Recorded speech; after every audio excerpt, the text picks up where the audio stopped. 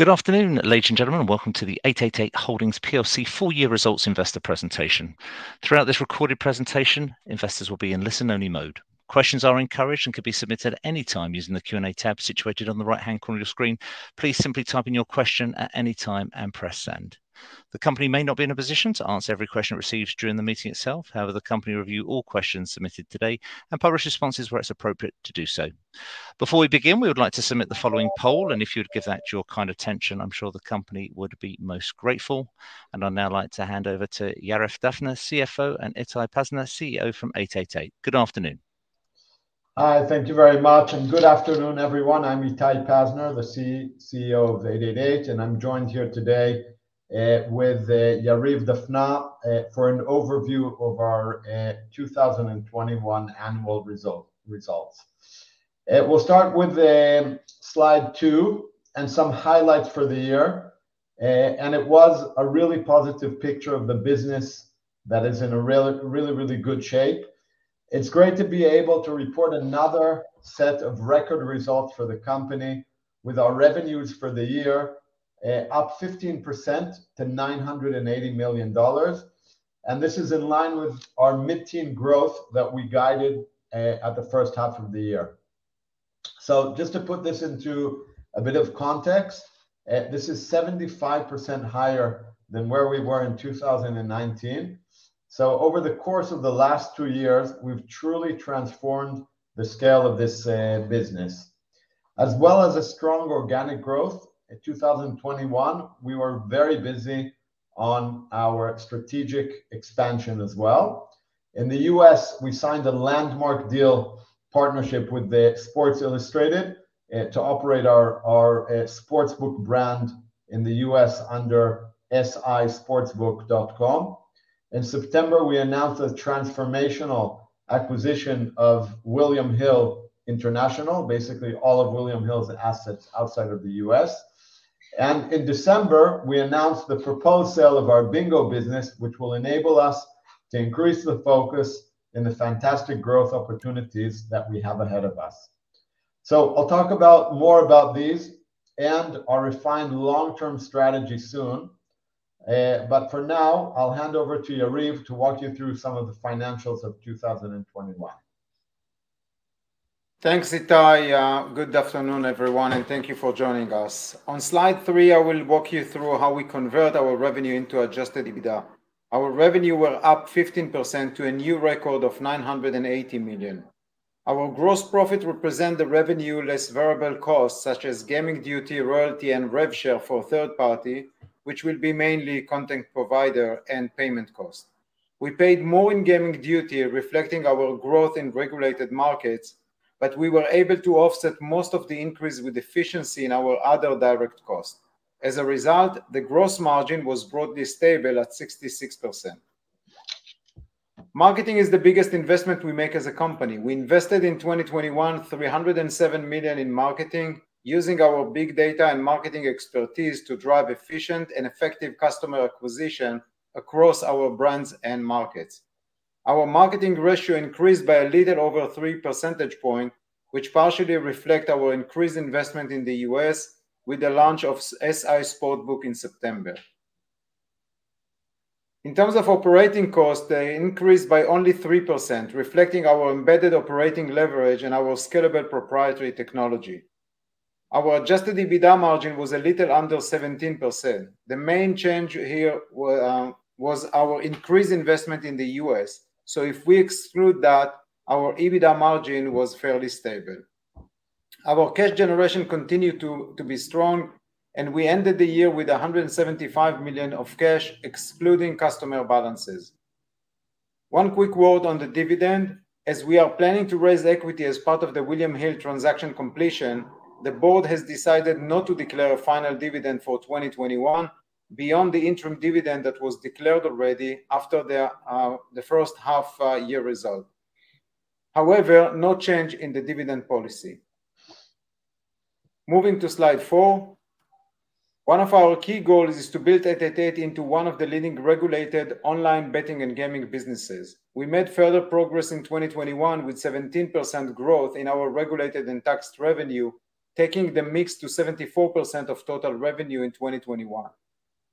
We expect this process to continue, and with new regulated markets such as Ontario and Netherlands, we expect to cross 80% this year already. On the right-hand side, we can see how diversified the business is from geographic perspective. The UK remains the biggest market with 40% of revenue, and Italy revenue were up 37% and now make up 12% of our revenue. The rest of EMEA was down from 38% to 34% of the total, following regulatory changes in Germany and the Netherlands, and weakness in the Nordics business.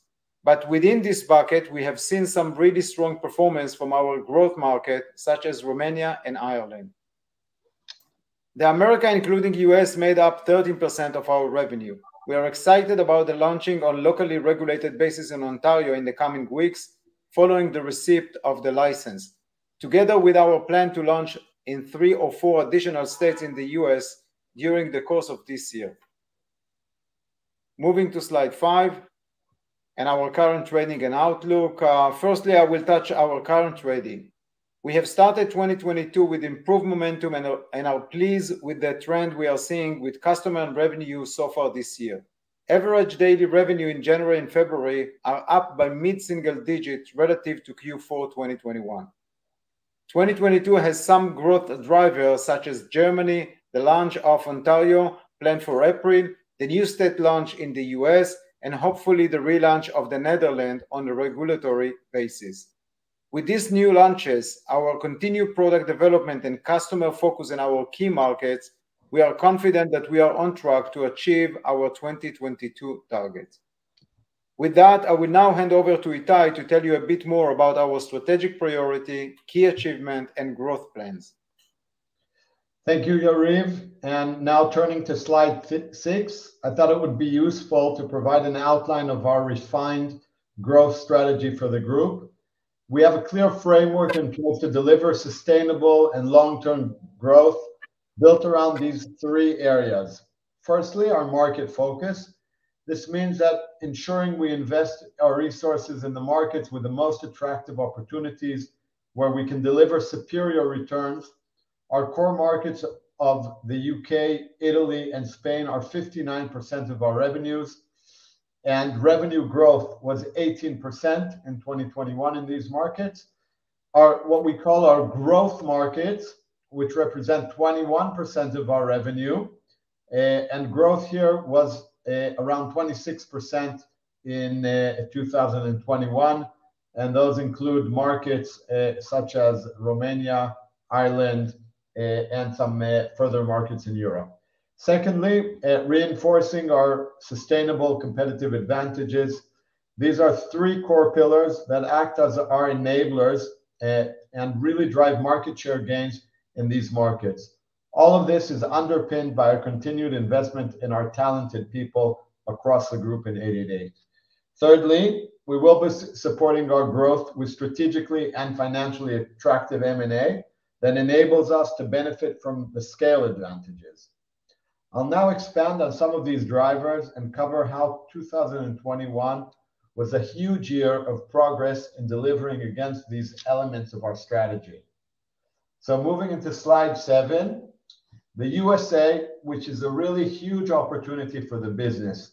Revenue growth was 6% in the period, but we made great progress in creating a platform for profitable long-term growth in the market with most of the required assets that we have now in place and ready to go in the market.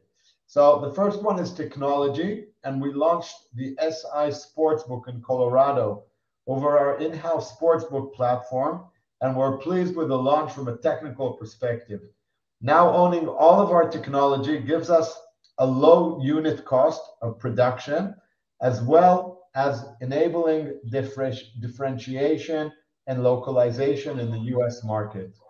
In terms of brand, Sports Illustrated is a household name brand in the US, and its new owners continue to make huge progress, such as growing their digital user footprint from 30 million users, active users monthly average users just a year ago when we signed the contract with them to now 50 million users at the end of 2021.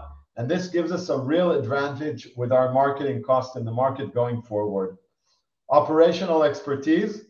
We have been amongst the best in the business for the last 25 years, and we're bringing all of this knowledge and expertise into the US market with this iconic brand of Sports Illustrated. Growing market access deals. So we've secured further market access deals, and now we're planning to launch into 3 to 4 more additional B2C markets with SI this year, starting with Virginia already in Q2. Medium term, we expect to be in around 12 to 15 states in the US. We also launched poker with our B2B partnership with the WSOP in Pennsylvania in the middle of the year.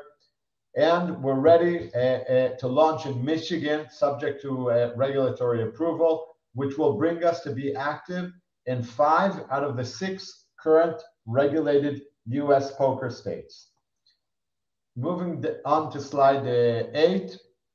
And one of our really key competitive advantages is our world-class marketing team and brands. So 888 is a world-renowned gaming brand and the only truly global casino brand, supported by our world-class marketing capabilities. Our performance marketing teams are experts in using real-time data to optimize the activity across the different marketing channels and enabling us to react in real time to changing market conditions and deliver superior returns on over our investments. In order to build our position as a leading casino brand, I'm delighted to tell you about the new master brand strategy that we've created. It's called Made to Play. This single 888 brand strategy is a new approach for us and will unify all of our 888 sub-brands, which are 888 Casino, 888 Sports, and 888 Poker, under a single, consistent, strong brand positioning. Having been one of the first online casinos and coming up to our 25th anniversary, our brand awareness, trust, and credibility is very significant. We believe that our Made to Play plan really unites us behind the strong brand messages. But rather than just telling you about this, I think it would be better if we could have a look at this teaser of our master brand campaign. So please, let's play it. Dive into the 888 experience, because it's made to so many slots. Oh my! It's made to unwind.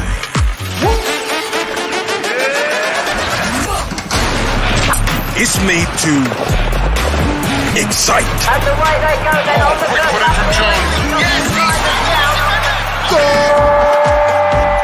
It's made to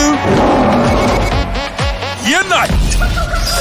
It's made for the newbies and for the OGs. Houston, I have a full house. It's made for you. And you. And you. And you. And you. And you. Huh? It's just made to play. Yeah, that works. 888 Made to Play. Great. So I hope you enjoyed that as much as I did for the 10th time today. So moving on to the next slide, slide 10. This is and the third foundation of our growth strategy is value creation and value enhancing M&A activity. And during 2021, we made huge progress in this area. So firstly, we announced a transformational acquisition of William Hill, which will almost triple the size of our business. This fits perfectly with our strategy by reinforcing our leadership position in the core markets, strengthening our position in our growth markets, and introducing a couple of additional growth markets opportunities for us. In addition, William Hill is UK's leading sportsbook brand, and this asset, along with the really strong challenger brand Mr. Green, will support our sustainable and competitive advantages going forward. The William Hill business has strong and complementary products and technology, great customer focus, and a team of talented people that will come with the business. This will enable us to further reinforce our product leadership plan and improve the customer experience.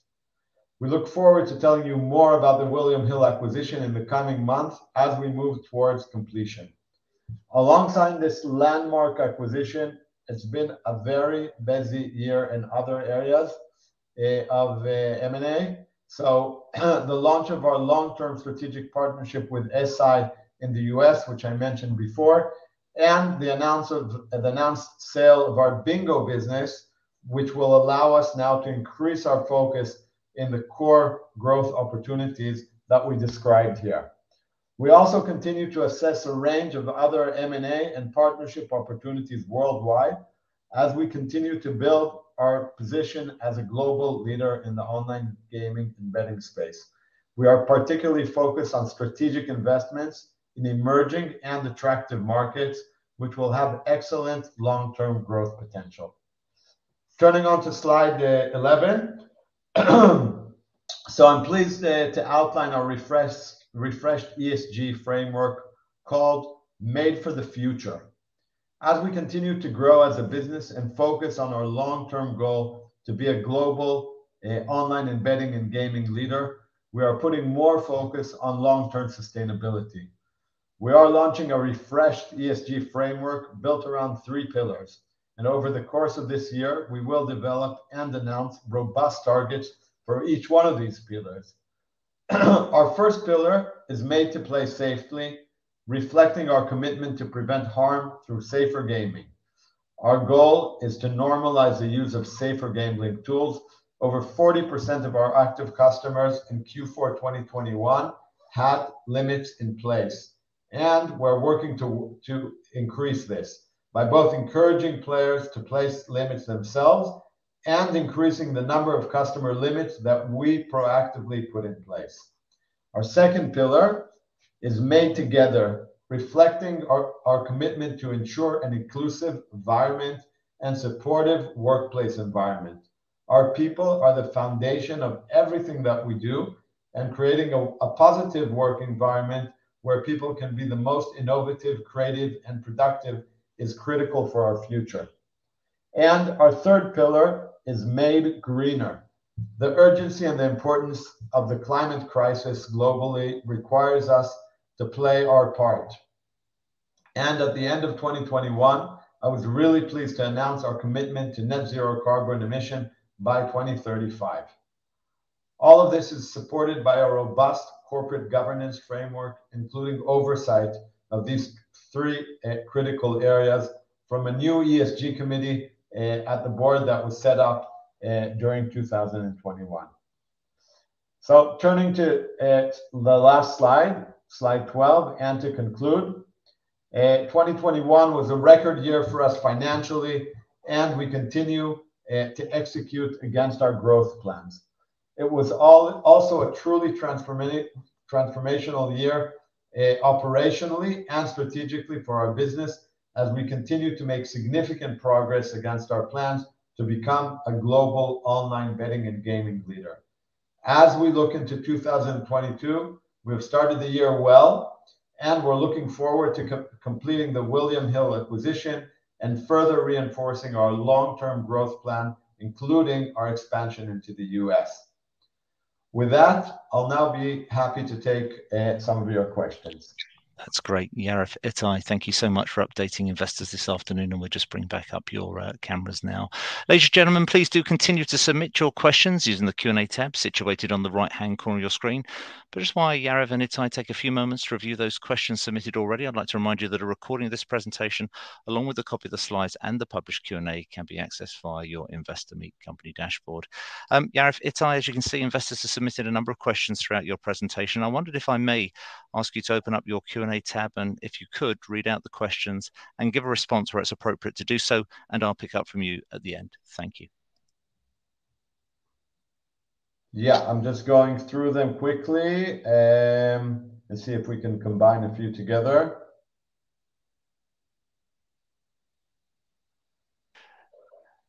So maybe if I read out the questions, it might assist. So the first question we have here is very pleasing results. Can you expand on how you anticipate growth rates can continue to grow at these levels?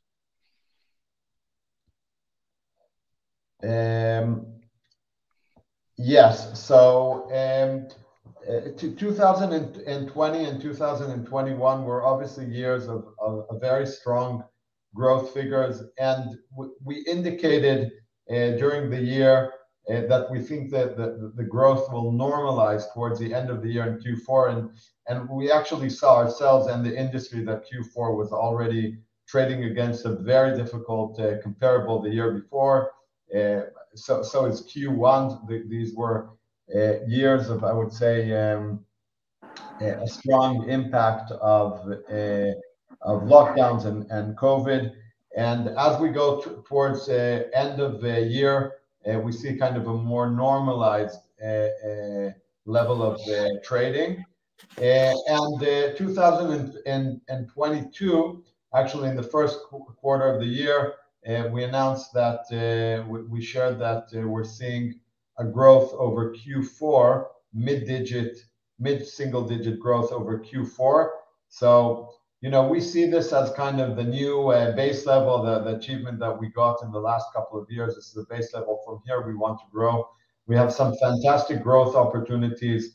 We're launching into essentially three markets that we know quite well, which is Germany, Netherlands, and Ontario, Canada. We're launching in all three of them, subjected to regulatory approval. We launched in Germany sports last year. We are planning to launch casino and poker under a license this year. Canada, we're planning to launch in April next month.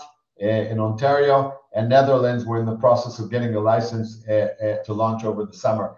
These three markets alone represent market potential of by analysts that quoted this by around $10 billion. Just to put that into comparison, that's significantly bigger than the UK, than the US market, and these are three markets that we know quite well intimately throughout the last 10 years that we've been operating there. So we have a base of business, but now we can grow there much more because it is going to be open to marketing activity and to all the things that we know how to do in regulated markets. And that represents a very strong opportunity. Apart from that, we have the US that I shared, and that's just an emerging and beginning to grow. And like we shared here, we have our core and growth markets that we have been active in, and we will be active in continuing to grow there. So just to summarize out, 2022 is kind of a year of a normalization. We expect to see flatter results compared to the last 2 years. But moving forward, the combination of these growth opportunities, obviously with the combination of William Hill, reflects a very big growth opportunity for us. That's great. Thank you, Itai. That turns quite nicely to the next question, which relates to the US opportunity. And the question is the US opportunity running to plan? And what are the KPIs you're looking for as you roll out? Yeah, so US opportunity is running to plan. We plan to launch the first market last year. It was done within 3 to 4 months of signing the deal. The US market, we launched the first market, which was Colorado. We call it kind of a test market. So that's where we put our US platform out there for the first time. We did a lot of test and optimization of bonusing and of promotions and of the tech system itself. So that was the first market. We did a lot of adaptations. We're heading towards the launch of our second market, which is Virginia, which is happening in about a month or so. We're already in better shape than what we were in the first market, and there's a lot of work to do in terms of still the integration with SI. So I think overall we are on a plan, but there's a lot of improvements that we can do in order to get better results in the US market. In terms of the KPIs that we're looking on, they're they're quite similar to the European ones, and we are trying to achieve a similar level of results to what we're seeing in Europe. As people probably know, there's kind of a gold rush in the US, and a lot of companies are spending a lot of money there in customer acquisition and very high level of bonusing. So we're trying to do it in a bit more rational way and to use all the assets that come with SI, both in terms of content and brand association, but also all kinds of things that we can give to our customers through SI that other operators can't. And that's what we're looking at, kind of our growth potential in America looking forward. Thank you very much indeed. Let's turn to the next question that we've received, and thank you to all the investors that have submitted calls this afternoon. The next question reads as follows: are you seeing any inflationary pressures within the business, and also any impact on consumer spend and disposable income as it all tightens? Yariv, do you want to take that one? Yeah, sure. Of course, as a business which depends on consumer spending, we are indexed to any trend in the total spend in among consumer. Until now, we didn't see something specific, although we are aware of all this inflation forecast. Actually, we see the opposite. We see January, February running slightly better than Q4. But if this will become a trend which cross all the consumer industry, it could affect us as well.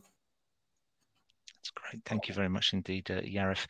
Got a question here from Brett, who asks: are you still planning to raise the full 500 million in equity despite the fall in the share price?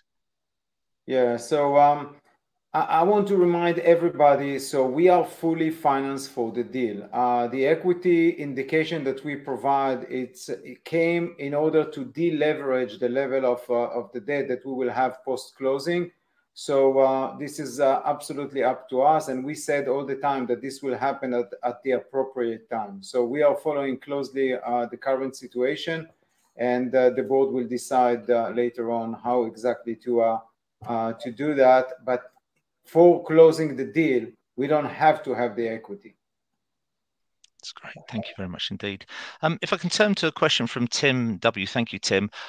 What do you see as the biggest challenge of the William Hill integration? So I'll take that. So we've been working with the teams at William Hill to start planning the integration. And obviously, it's an integration of two very big companies that needs to be done and taken care of in a very, I would say, sensible matter. Obviously, we identify very strong components of technology on both sides, which at the end of the day, we want to land with one strong technological platform that supports the whole group. So we have to do that and identify the right components of the technology. And obviously, it's like every merger, there's sensitivities around culture, two different companies, two very successful companies, but with different cultures, and we need to carefully merge these two businesses. But overall, I would say from a strategic standpoint, these two companies put in front of themselves really the same strategy going forward in terms of markets, in terms of products. And we see this combination as quite a natural combination of companies. And I can tell you that I feel, and I can share the excitement that there is in teams on both sides, because there's a sentiment that each one of these companies is good individually, but together they really can create the foundation or the base of the next leading global online gaming company. That's great. Thank you, Itai. Question around margins here, if I may. Where do you see margins going? Is there scope to increase? And how much does market spend drive this? So in terms of the margin of the business, so potentially we could have a much higher margin.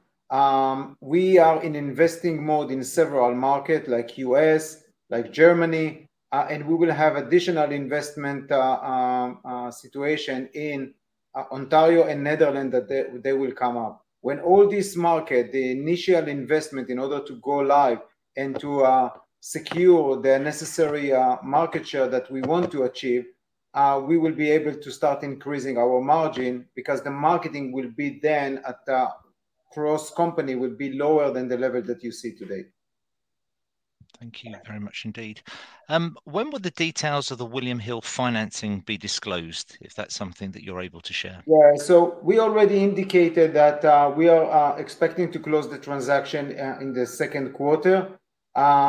I would say, considering that we are now in March already, so you can expect that this will be more toward the end of the quarter rather than the beginning. But within Q2, we will publish a full prospectus, and within this prospectus, there will be the financial details of William Hill, the final result of 2021, and certain statement about the current trading of this business.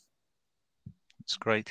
As it stands here, we've got one final question. So before I redirect investors to give you their feedback and their thoughts and expectations, maybe we can finish off with this question. Since William Hill will be the larger component of the business, can you share any insights into how their business is trending, both online and retail?